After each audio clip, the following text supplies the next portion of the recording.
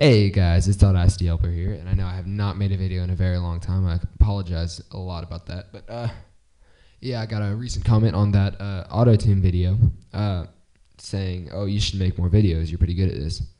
And yes, I have been mixing audio since 5th grade. I appreciate that, but I have not made a video recently. I'm training for 3 different sports right now, and it's takes up a lot of my time.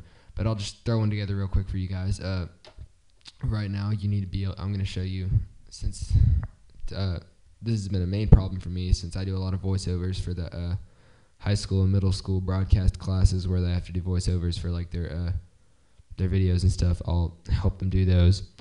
And what I realized about halfway through the year is after I went on spring break, I get back and I'm like, oh crap, I lost my wind buffer. So I currently do not have a wind buffer.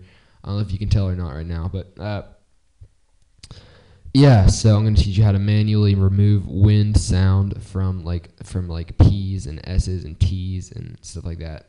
So basically you're going to have your voice over here. You're going to zoom in some, and on each one of these you're going to go, first of all, let's normalize this. Okay, let's just go to 0. Okay. Then it's going to do this. It'll bring it so you can do this easier. You're going to click on this envelope tool here, and it's going to be, let's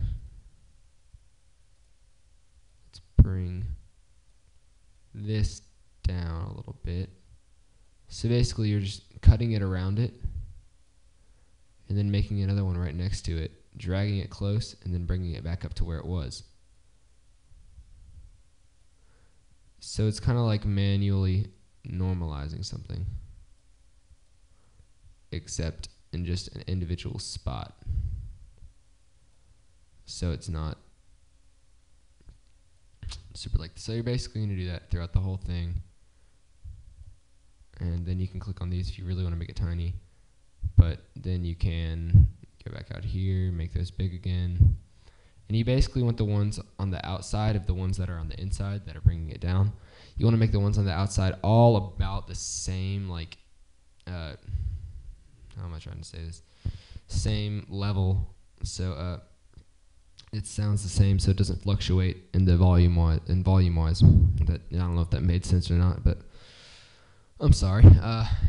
Anyway, so then you do that throughout the whole thing. This is just a really, really short voiceover. It's just me saying like, "Hey, it's Audacity Helper." Anyway, so let's see how that sounded. This is Audacity Helper here, helping you make a new video right now. That did not sound that great since I seriously threw this together in 2 seconds. You watched me. Let's bring that down a little more. Let's bring this down a little more. And as well for this.